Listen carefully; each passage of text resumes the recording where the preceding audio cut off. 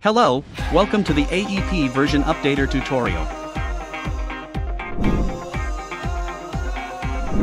Why update AEP files? Did you know that very old AEP projects won't open in very new versions of After Effects? Update them to the latest version and keep them out of limbo with just one click. Those incredible projects of yours, old but gold. Or your asset libraries with thousands of AEP assets. Let it do for you with one click. After selecting the items, the script will open, save and close all AEP files sequentially until the last one. At the end, the files will be updated to the same version as your After Effects installation.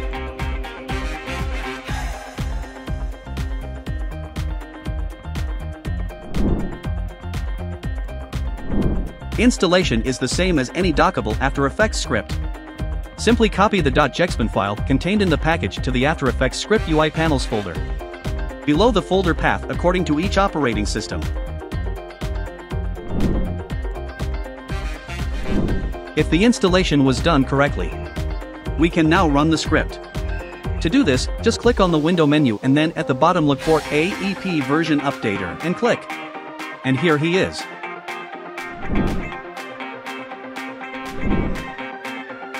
I will now show you how to update the version of AEP files. Simply select the Files tab, click the Choose AEP Files button, locate and select the files to update.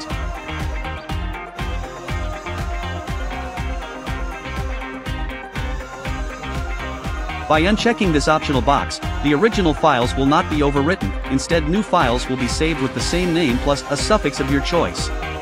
Finally, click the Update AEP Version button to start the process. At the end you will have the updated files.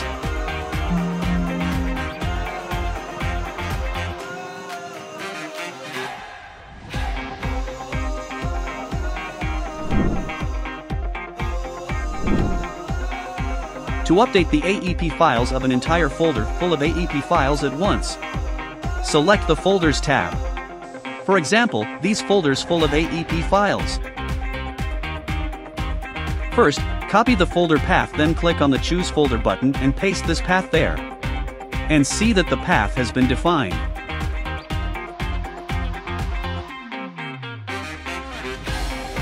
Here it is also possible to overwrite or create new files with this box. Finally, click on Update AEP Version to start updating the files. Note that all files contained in the folder will be processed.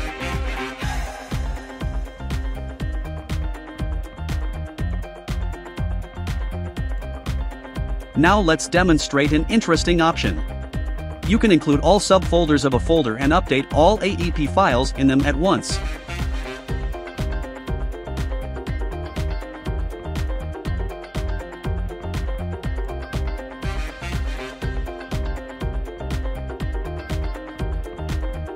Just select this option. And all subfolders of subfolders of subfolders containing AEP files will be processed.